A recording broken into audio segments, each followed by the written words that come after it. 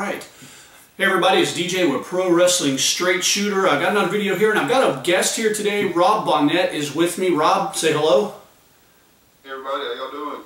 I've asked Rob to kind of join me as co-host here tonight on my channel, and we're going to just kind of do a little bit of an introduction because he and I are working on a project. We want to start up a new YouTube channel and discuss things pro wrestling, probably largely WWE because that's primarily what I follow. I'm going to lean on Rob a bit for like New Japan, Impact, things like that, because I think he's probably a bit more in the know with all that. But basically we wanted to do something a little bit against the grain with the internet wrestling community. And Rob, you and I talked about this a little bit just a few minutes ago.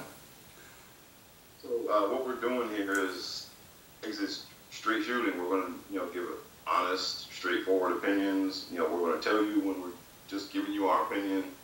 We're not going to try to act like our opinion is fact or anything, and we're not going to be cheerleaders. We're not going to rip anybody for no reason, and we're just trying to present a realistic picture of what you're seeing on your TV and what you're hearing about and what you're reading on Twitter and all that kind of stuff, because there's just so much misinformation and just disingenuous bad takes out there that you see every day. So we're going to try to cut through a bunch of that and just give some good honest opinions and just some more factually based kind of takes.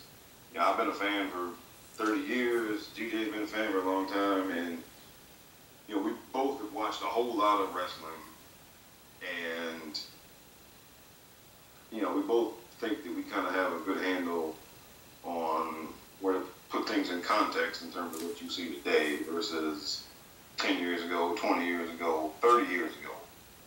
Yeah, go ahead, I'm sorry. So, so we hope you guys are going to enjoy this. We hope you will, get in on the program here and, watch and share once we get this thing rolling. Yeah, like Rob said, the last thing we want to do is present ourselves as quote-unquote inside guys. I think there's enough of that from, quote-unquote, again, wrestling journalists, people who, may know some wrestlers, so they think they're in the business, they think they know the business. Last thing we want to do is present ourselves as that way. I did spend, a little over 2 years in the wrestling industry in the late 90s. So I've got a little bit of an inside perspective from a worker's standpoint.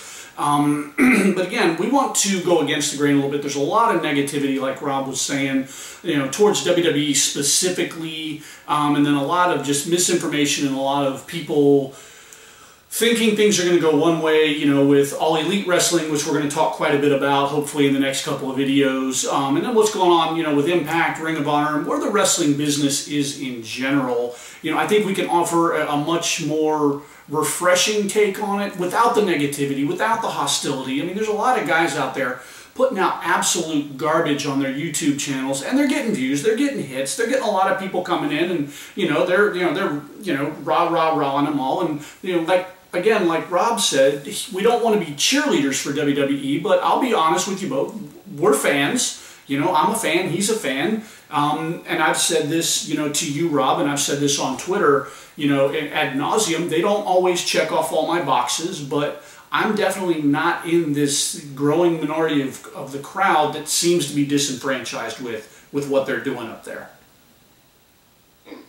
Same applies here, and if anybody thinks I'm some type of WWE shill, look, I started out an NWA loyalist and Jim Crockett Promotions way back in the '80s. So Vince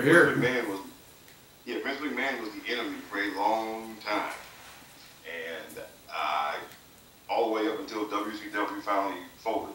He was public enemy #1 in my house. Yeah. So, and but now I've kind of settled on as far as what I want from professional wrestling. WWE has been pretty much in my wheelhouse. I do watch, I watch a good bit of the New Japan stuff, but some of their things, they get a little carried away as far as how dangerous some of the stuff they do is, and I really don't care to see a whole lot of that. Right. And then I guess because look, I'm both a little older than a lot of you guys, and things like being safe are more important to us. Yeah, I'd rather see a guy have a 20, 25, 30-year career than have a, a career, take like an Edge. Edge was younger than we are now when he hung it up, and he had to because of, the style he wrestled and, the work rate that he had. Yeah, and I don't want to see that. And I don't want any of these guys to have to retire at 35. Right. And then,